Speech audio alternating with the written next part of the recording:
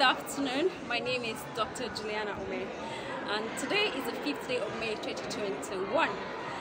This venue is the University of Harcourt, Rivers State, Nigeria. It's our induction day, and I'm glad to be the best graduate student with distinctions in internal medicine and surgery. So indeed, I'm being humbled by today's event. I give thanks to God for helping me to see this day, for giving me life, for also giving me the grace to come through. The past 8 years, indeed, have been years of wonderful experiences.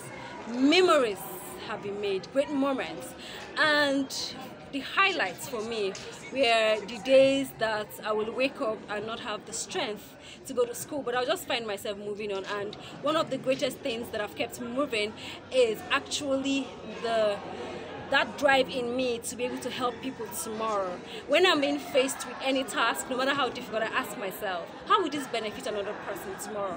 If I've been given an opportunity among the thousands that came to write the ProCTME many years ago to be in this department, what can I do with my time to help humanity, to help my patients? And this singular question keeps me going. So I want to say to everyone listening to me out there, my junior colleagues especially, that anytime because medical school is very tedious. I will not say it's hard, but I'll say it's tedious. It needs a lot of consistency. It needs your hard work. And medical school will try your patience. It will try your belief in yourself. It will try your past records. Yes, because most of us in medical school have come with very great achievements from our previous educational career. So I want to say that whatever you are doing, and even if you're not a doctor or a medical student, just know that whatever you set your heart to do, just have your eyes fixed on going. You're going to get that. And always know why you are in a journey, because if you know why you're in a journey, it's going to be easier for you to get there, and you sure will get there.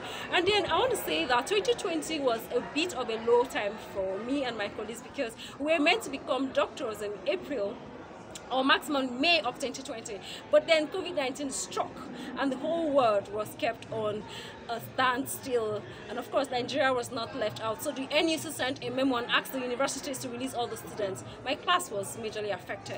I felt a bit low because I asked myself, why? How long? I was sorrowful. Little did I know that was a premature sorrow, because I was about to stay 1 full year in the house waiting to write my final examination. Of course, 1 year came and it went. While the 1 year was being spent, I asked myself, what can I do now with what I have? Already I felt like a doctor, right? Just that I had not written my exam. So then I started my YouTube channel. Yes, because I always love maternal and child health. I believe very strongly that the Lord said that we should have life and life in abundance. John 10 verse 10. No woman should be pregnant and go through the childbirth process without coming out alive. It's not supposed to be.